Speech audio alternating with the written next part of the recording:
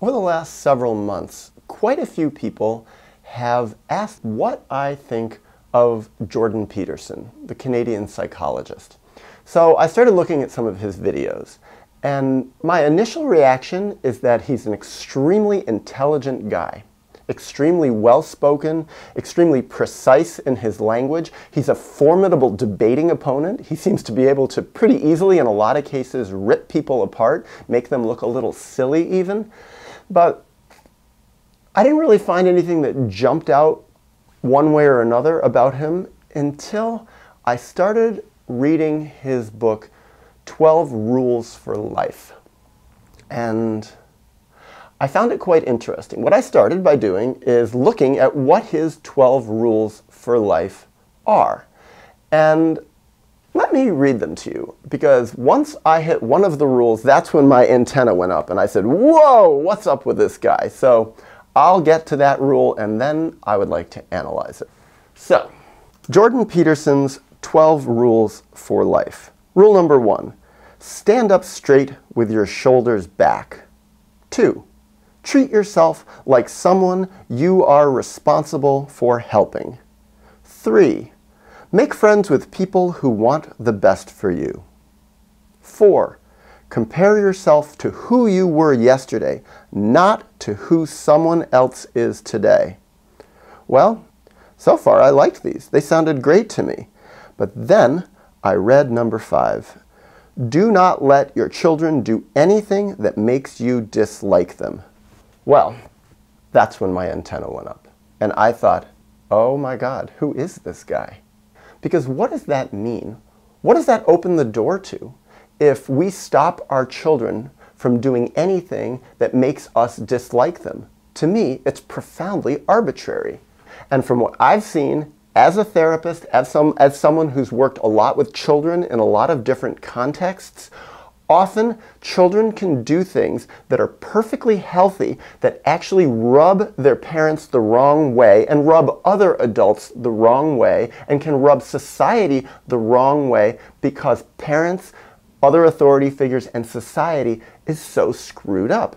And so what Jordan Peterson is saying that I read just by reading that very simple line is that it's actually the job of a parent to stop the child from doing things that bother him, that stop the child from doing things that can trigger the parent's own unresolved traumas. So when I went into reading that chapter, and that's where I jumped in, because I said, what does he say in this chapter? How does he defend, to me, something that in so many cases is an indefensible position from a point of view of being a loving, respecting, healthy parent?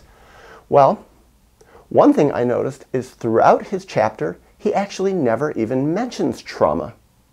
He never mentions parents being traumatized. He never mentions parents having unresolved traumas from their own, to some degree, screwed up childhoods. And then he never takes the next step and says something that, from what I've observed in the world, is incredibly common to the point of being ubiquitous, and that is traumatized parents, parents who were traumatized as children, act out their unresolved traumas on their children. And what does that mean exactly? This goes back quite a ways in psychology, that people who have unresolved traumas in their psyche, in their body, in their life history, in their biography, have a yearning to express what happened to them, have a yearning to express the abandonments that happened to them, the harms, the physical abuse that happened to them, the sexual violations that happened to them, the loneliness they felt, the betrayals they experienced in their childhood. And to some degree or other, many of us, or I should say all of us, have some of these things, and many people have all of these things inside of them. This, in many ways, is the history of childhood of our modern world and of our ancient world. The writer Lloyd deMause does a beautiful and very disturbing, frankly, job of describing what the history of childhood has been throughout the ages. It's a history of trauma. It's a history of neglect. It's a history of deprivation.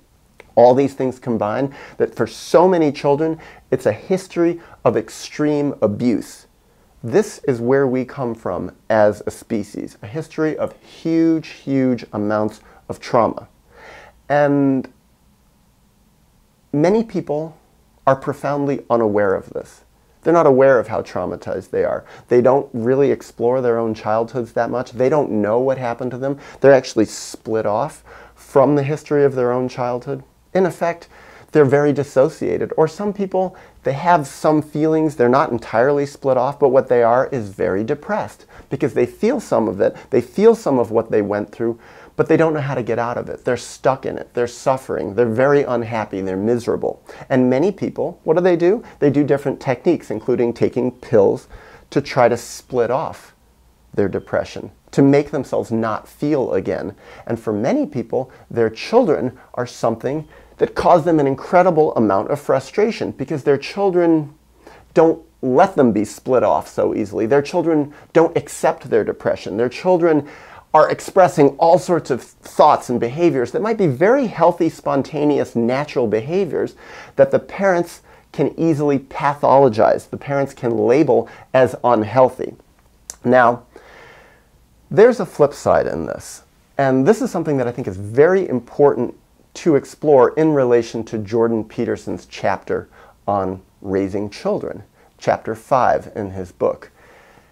And what that is many times children, young children, toddlers, infants even, can be expressing behavior that actually isn't inherently healthy, is rageful, is angry, can be violent even, is manipulative, all these things, not as a natural, healthy part of what their spontaneous makeup of being children and babies is. Instead, the children's bad behavior, pathological behavior, is actually a response to the parents' behavior. It's a response to the parents' unconscious split-off sides that the parents are actually acting out on the children. So the children's bad behavior is actually a reaction to the parental behavior.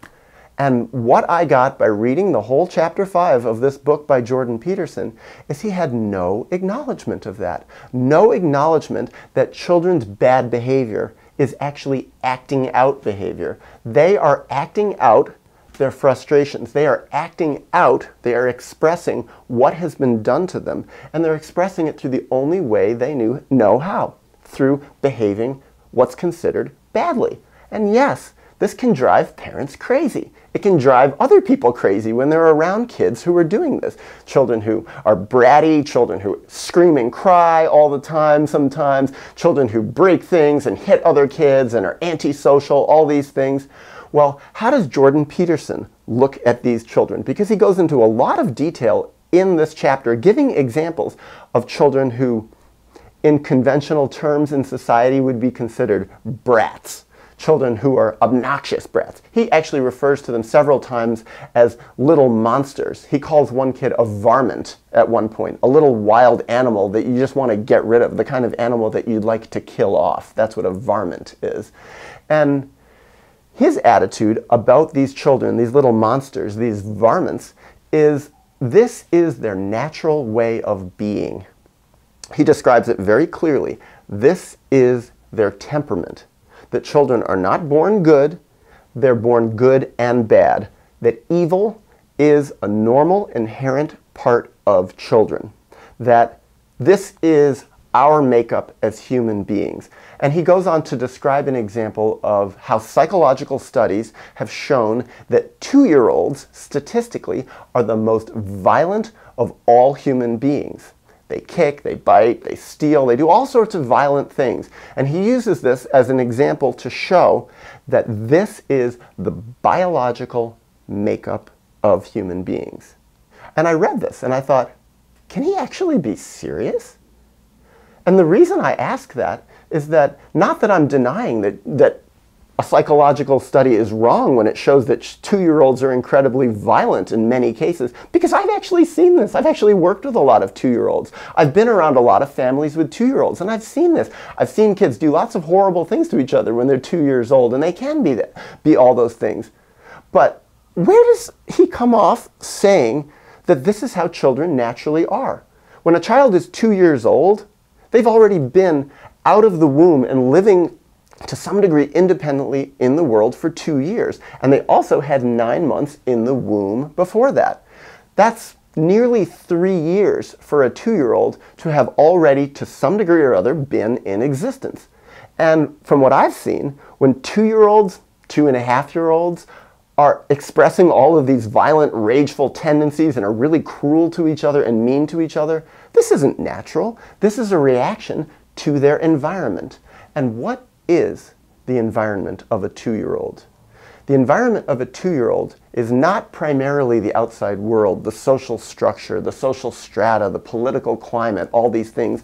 The society of a child, and to some degree he acknowledges this even, the society of a very young child is the family system, is the parents. And what I've seen is when children are acting out and expressing all sorts of violent, unpleasant tendencies and hurtfulness and meanness and cruelty toward other little kids, toward adults, toward their parents, toward themselves even, toward their toys, toward their dolls, they are showing what has been done to them. It's very simple. And to me, it's obvious. And what I've seen also is teachers I've been around. When I worked as a pre-K teacher, I saw the other pre-K teachers. This was a known phenomenon. It was like, yeah, the kids who were acting out, who were violent, who were mean, the little 3-year-olds who were cruel and mean. It's not, I never heard a teacher say, yeah, kids are inherently born evil, because they know it. They interact with their parents. They hear about what their home life is. And after a while, it becomes a truism. These children are expressing things about their home life. They're expressing things about their parents' relationship toward them. They're expressing things about their parents' relationship toward each other. They're expressing things that their parents have perhaps done to their older siblings and their siblings are doing to them, because a lot of bad behavior toward children can come from siblings, but it doesn't inherently come from siblings. It comes from parental traumas toward those siblings. Or it comes from parental trauma toward a sibling who passes it down to a sibling who passes it down to a sibling. But eventually it starts at the top. And in that family system, who runs the show? Who is the authority? It's the parent. And I also noticed in reading some and listening to some Jordan Peterson that he's very against authoritarian societies, against authoritarian political structures, and I happen to agree with him. I think he's right on. But what he doesn't see, and that's kind of confusing to me, what he doesn't see is that for the little child, their parents so easily can be authoritarian structures, can be authoritarian figures, can be dictators. When parents are crazy, when parents have unconscious, unhealthy behaviors, when parents have perversions, when parents have violent tendencies, all of this coming from their own unresolved childhood issues, from their own childhoods, often from their own disturbed, violent, perverse, unconscious, traumatizing parents from way back when. These parents have a huge amount of liberty to be able to act these behaviors out on their children. And they can get away with it because we live in a world where, first of all, most people don't even know what happens in the family home. The door closes and things stay mum. Nobody says anything. Parents have a huge liberty to really mistreat their children, and they can get away with it profoundly. Look, how much sexual abuse of little children by parents actually goes unreported? Now, some does get reported, and people get all up in arms about it. But what about the milder stuff? Or what about the stuff that parents get away with that no one knows about? I think it's huge. I think a huge percentage never gets reported. Or the other thing is, children are often terrified to report their parents, even when the children are older, when they're 8, 10, 12, 14. They don't want to go to the police and say, listen, my dad or my mom is doing, and it's mostly dads, let's face it, but moms do all sorts of crazy, perverse stuff too, so often. But they're not going to go to the police because they know what's going to happen. If they go to the police, and yes, some do, but for many, many children, if they go to the police, if they go to an authority figure, they're not unaware that horrible consequences are going to happen to their family system. Maybe their parents will be arrested. Maybe their dad's going to go to jail. Or, worst case scenario, if nobody even believes them and it comes back to the parent, there can be horrible retribution on children by parents. So we live in a society where in so many cases, from mild to extreme, parents can get away with doing horrible things. And what got me, reading this chapter by Jordan Peterson and him not even remotely acknowledging any of this, not acknowledging how 2-year-olds can be violent, not because of innate temperament, not because of biological factors, but because of what was done to them. What he does, in effect, and he says it explicitly, is he says when children behave badly, it's because of their biology, it's because of their temperament, not because of what happened to them. That because of this, it's actually the job of the parent. It's the responsible job of the parent. It's his job to discipline. It's the mother and father's job to be a firm disciplinarian of the child, to stop him doing this behavior. And what does that really mean? What does it mean for a parent to discipline a child when, in so many of the cases he actually described in his chapter, those behaviors are coming from what I've observed by watching people in the world. Those behaviors are coming as a result of what the parents already did to the children. And what he's doing is he is siding with the perpetrators. And what he is doing is actually saying to the perpetrators, I consider it okay for you to take no responsibility for what you've done to your child up until the age of 2, 3, 4, that your child's bad behavior is no reflection on your unconscious split-off problems, your depression, your misery, your anxiety, your unresolved historical traumas. It's your own childhood that you never worked out, your screwed up childhood dynamics. He says, don't even worry about that. Don't even look at that. All I will say is, you're a good parent, you're a loving parent, and your job is to stop your child from expressing this bad behavior, to stop your child from being a brat, essentially. And if you really love your child, you're going to put a stop to that. And if you don't love your child, you're going to let your child act out and be a brat and be a troubled kid who goes around doing bad things and grows up to be someone who's going to have to face the wrath of a very, in many ways, unforgiving world. And your child is going to grow up to be someone who doesn't fit into our civil society. Now, is our society so civil? Is a society with so much trauma, so much split-off unconscious trauma and authoritarianism against children really a civil society? I would argue that it certainly isn't. Not at the primary level of society, the fundamental level of the family unit. I think it's actually not very civil when we really look into it. Often it's very uncivil. But that's a slightly different story. Basically, what I see him doing is setting up what I consider to be a false dichotomy. The dichotomy of when children are behaving badly, again, there's 2 routes the parent can go. Let them continue behaving in a way that expresses all of their misery and unhappiness and frustration and rage, or find ways to put a stop to it. And why I consider that a false dichotomy is because I see that there's a very obvious and much more important third way that he never acknowledges at all. And that is for parents to heal their own traumas, to never set their children up to be so unhappy, to be so frustrated, to be so angry, to be so rageful. And by not acknowledging that, by not looking at it, it's a huge omission in his psychology of raising children.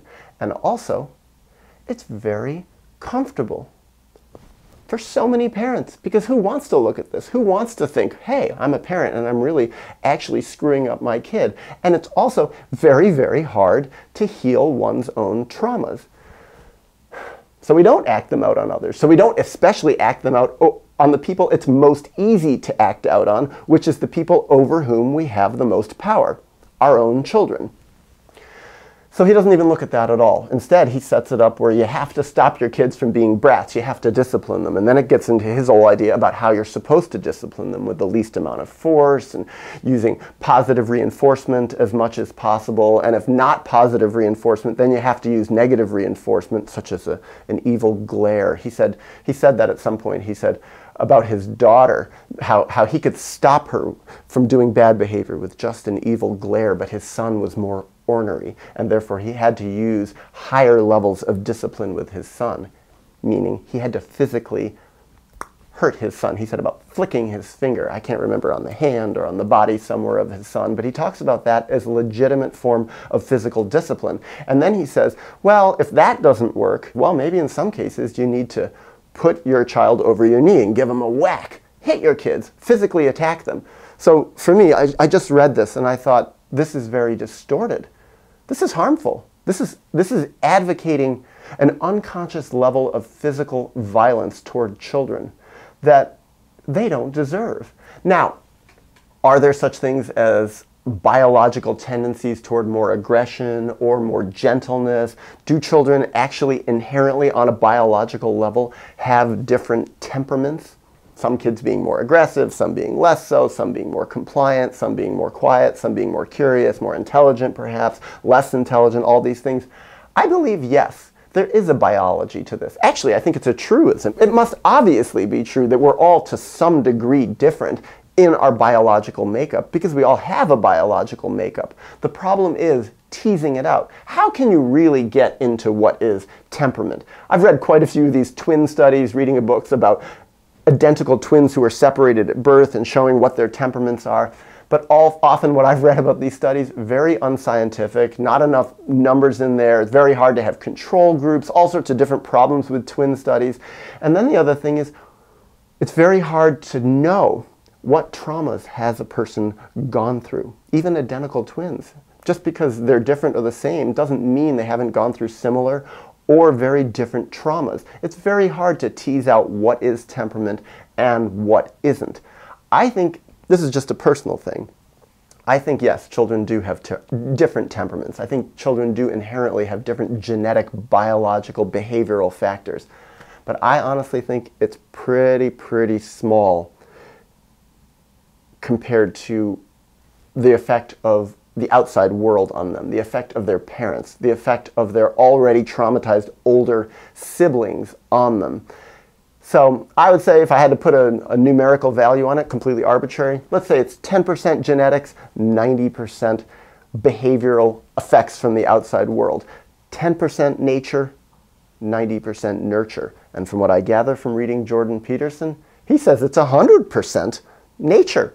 And I think that's ridiculous. Any person who has observed children a lot and is in touch with his own or her own historical childhood, remembers what happened to him or her, remembers his or her own traumas from childhood, when they have access to empathy for their own child that lives within them or the child that they once were, they actually can, by the very nature of their empathy, have empathy for other children, have empathy for the feelings of other children, and aren't just going to put a child's behavior to inherent biology.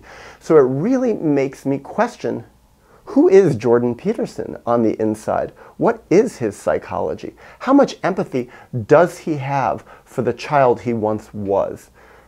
And probably to some degree still is on the inside.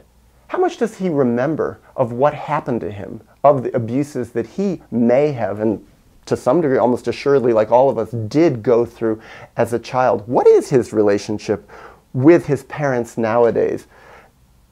I don't know this. I don't know if his parents are alive. I don't know what his childhood was like. But to me, I would speculate from this behavior that he's probably pretty split off from what happened to him. Doesn't have a lot of empathy for the child he was, for the historical person he was way back when.